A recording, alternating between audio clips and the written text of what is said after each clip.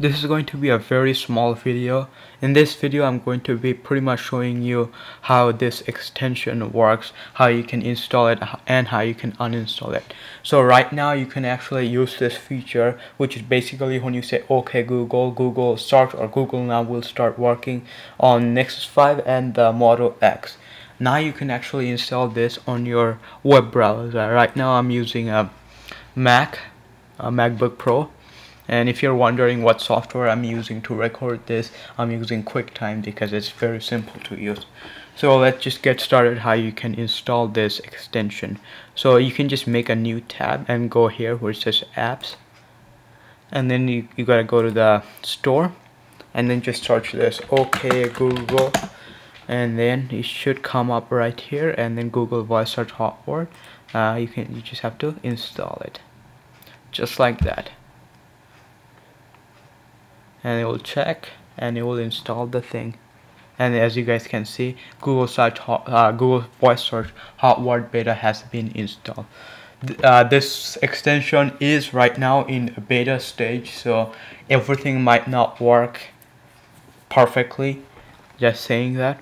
By the way, I'm using this version of Google Chrome 3.1, so you should check if you don't see this app thing, you should probably update your Chrome and everything should work fine. So let's just close all this. So right now I can just say okay Google, how tall is Obama, and it will tell me how old it is with the voice search. Now I'm going to show you how you can uninstall it, which is very simple, or you can just disable it if you don't want it.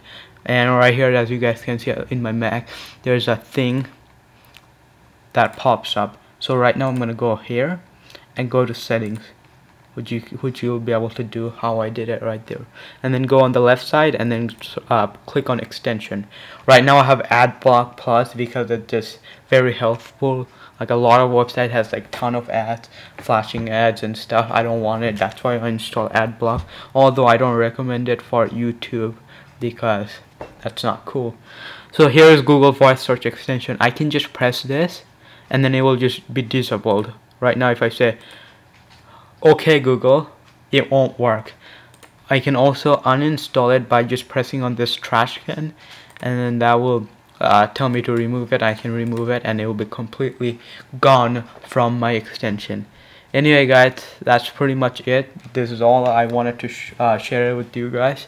Thank you for watching. Subscribe for more videos like this.